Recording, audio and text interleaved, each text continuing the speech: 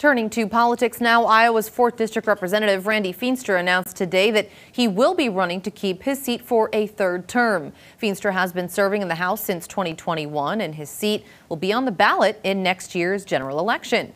In a statement, Feenstra said in part, quote, "I ran for Congress on the promise that I would deliver real conservative results for our families, farmers, and Main Street businesses and rural communities," end quote.